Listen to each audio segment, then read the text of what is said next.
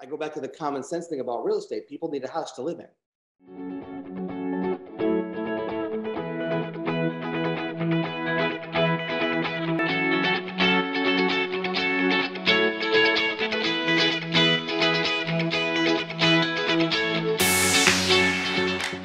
So have you seen the rates this high before? Because I know back in the 70s it was 18%, right, or the early 80s. But like, have you seen it in 25 years? Yeah, I have. I think I have. Yeah, and you have too. We may not have felt it as much, but yeah, when I first started in the mortgage business, interest rates were 9%, 10%, pretty consistently. And even in 2006, 2007, there was a point that it was pretty close to 7% in the high sixes for a window.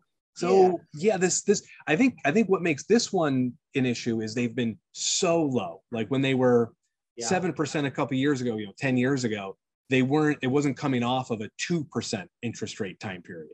So it feels, and the curve is so much higher. They've tripled in 4 months. So it's the speed of this that is causing the concern.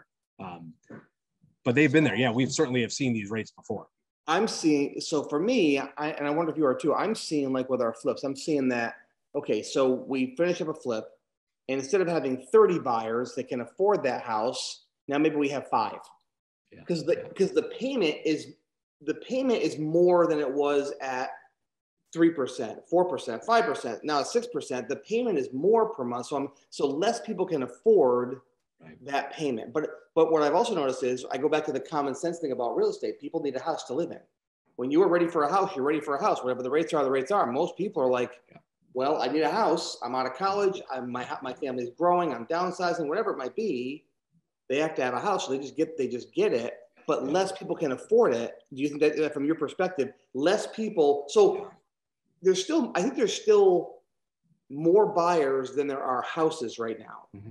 Yeah. But there's not as many where it's going to be like, I have to get my offering because I'm going to have 47 offers. Right? It's been ridiculous. Yeah.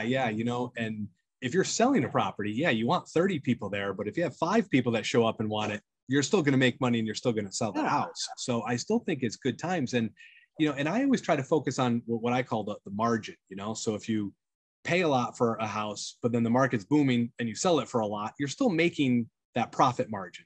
Well, if you buy it for cheaper and sell it for a little bit cheaper, you're still making that same margin. So as we've said so many times, it comes down to that buy price. And if home prices come down a little bit and you buy it cheaper, I think it's a benefit for all of us.